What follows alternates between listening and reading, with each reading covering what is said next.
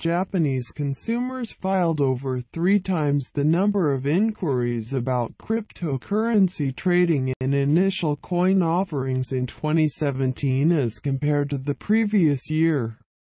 According to data released by Japan's Consumer Affairs Agency, CAA, the numbers were disclosed at the second Cryptocurrency Exchange Study Group meeting hosted by Japan's Financial Services Agency (FSA) on April 27, providing a glimpse into the country's spiking interest in, and also concerns about, the cryptocurrency space. Citing data compiled by the CAA, the FSA said a total of 2,769 domestic inquiries were filed in 2017 by general consumers on topics related to cryptocurrencies in general. In comparison, data for the same in the previous 3 years was 847 in 2016, 440 in 2015, and 186 in 2014. Notably, the total for the earlier 3 years comes to around half of 2017's total alone. The FSA further said a majority of the inquiries focused on concerns with trading platforms, security measures, as well as the legitimacy of certain ICO projects.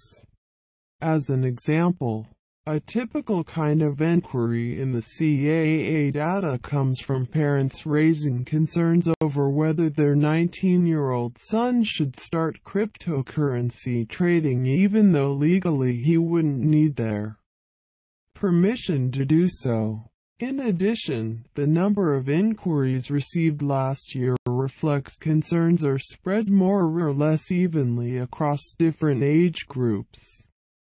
While consumers in their 40s and 50s dominated the pool with 510 and 488 cases, respectively, those in their 60s, 20s and over 70s were close behind with 410, 382, and 310 cases, respectively. The latest data comes after the FSA for the first time released statistics on Japanese crypto trading after a meeting with 17 domestic cryptocurrency exchanges earlier this month.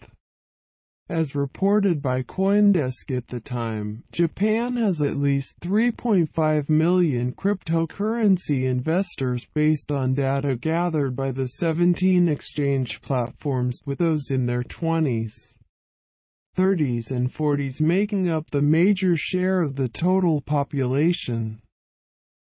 Thank you for listening to my channel. Please subscribe for get hot news in the world.